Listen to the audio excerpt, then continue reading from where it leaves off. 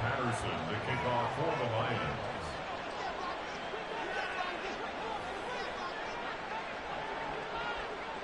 And Patterson back out there to send this one away. From his end zone, here comes Agnew. And that decision to bring it out ends up not being a good one. Costs him about 5 yards as he's tackled at the 20. First down and 10 at their own 20-yard line. Here we go, shot. The offense back out there at the line, ready for their next drive. And their 4-game win streak very much in jeopardy as they go to work here late with a 1st and 10.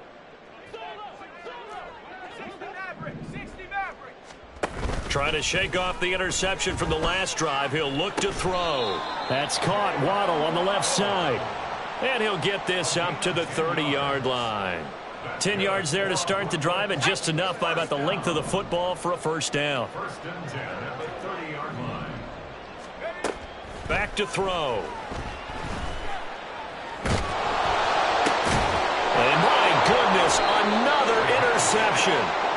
And his guys are going to take over at the 21-yard line. But with this advantage, this defense knew that passes were coming, and they stayed in position, Charles, and picked one off here in the 4th quarter. Yeah, what a way to cap things off, huh? Because I think this is part of the game within the game. They see the scoreboard, they see what they can accomplish, and they went for it. Out of the gun, they'll give to Gibbs. And he'll go down here at the 12-yard line. 56 yards rushing for him now in the ball game. Now that was an excellent run, and when you see that happen, that's when you're seeing guys doing their job, and then some people doing a little bit more. Offensive linemen and tight ends, they're expected to block, but the wide receivers, all they want to do is catch passes. So when they block on a big-time running play and create extra space, you've got to hit the jackpot there. 4 yards on the play. That's going to lead to 1st and goal. And Brandon, you know that expression? He just does what he does. It sounds trite, doesn't it? But in this case, it's perfectly apt. This is one of the better runners in the NFL. And all he does is just find avenues, find ways to pick up key 1st downs and big runs. And a good physical run that time. He's going to wind up gaining 5 on that one. Hat tip to that offensive line. They're clearing some holes, even down here deep in the red zone. And that's a nice pickup on the ground on 1st and goal. And they'll indeed take a knee.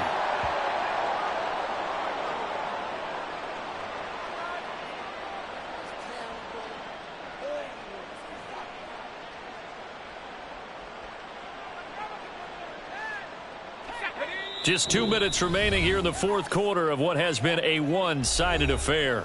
So the Lions in possession of the football as we welcome you back. They've got it 3rd and goal here as they try to finish off their victory.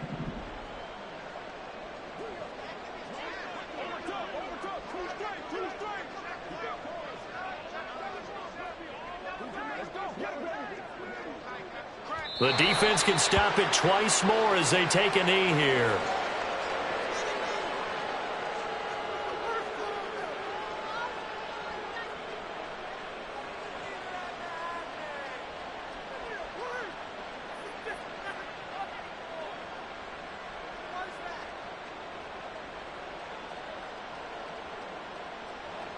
Riley Patterson now on for the field goal. This a fairly straightforward 22-yard short attempt.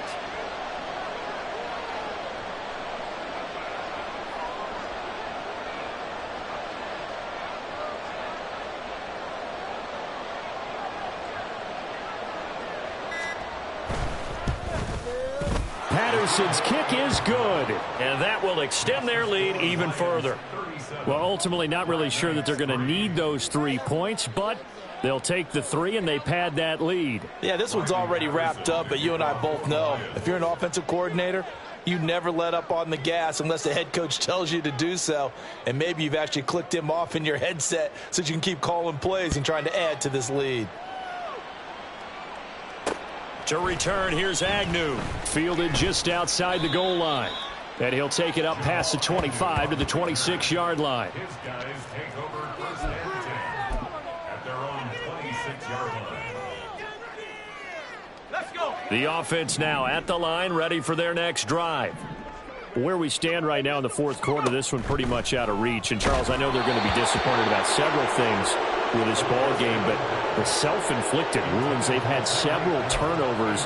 You would have to think that's going to be something they're going to discuss heavily in the film session in the coming days. You're absolutely right about that, partner, because they're going to have to sit in that film room and watch every error that they made and figure out how to not do it in the future. And mentally, I think a lot of the guys are already starting to think about, okay, how do we put this behind us and get better for the next time out? This, they'll use as motivation for the rest of the time that they play to hopefully never be in this type of situation again. So back-to-back incompletions, and that has them staring at a 3rd and 10. A handoff now for Pacheco. And he'll be brought down at the 28, and that is well short of the first. Give him 3 yards there as that'll take us to 4th down. Well, the guys who are paid to make the tackles deserve some kudos there, but I think they deserve even bigger ones because in that situation, they had to be thinking pass. Loosened up defense, go into pass coverage. Instead, maybe they surprised them a little bit running the ball, yet they rallied to it and stopped them well short of a first down.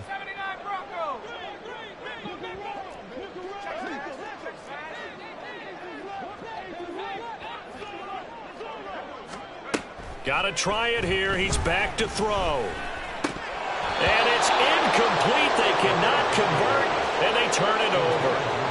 They had to go for it with such little time remaining, and that will force a turnover on downs.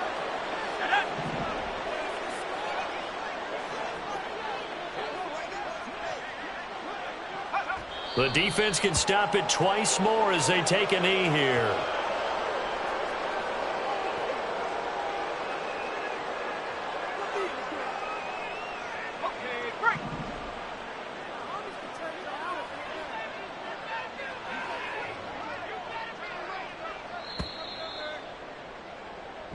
So this one's over. It's a win for the Detroit Lions, and it was their defense that really made the statement after the break. They pitched the second half shutout. Yeah, think about the team that just got vanquished. They did score in the second quarter. Do you think they thought at all that that would be their last point of the game? No, but what a second half. The adjustment, whatever they did in the locker room, it certainly worked. It certainly did, and you're exactly right. Whether it was an adjustment, whether it was just more focus on what they planned to do going in, whether they just played better, whatever it was, it all came together in the second half, and no points were allowed. That's a great way to close them out. So for the Lions, they run their mark to 6-2 on the year. And they'll get another road test next week as they head to Buffalo to take on the Bills. Meanwhile, for Brooklyn, they'll fall to 5-3 with a loss. And they will try to get back in the swing of things next week on the road.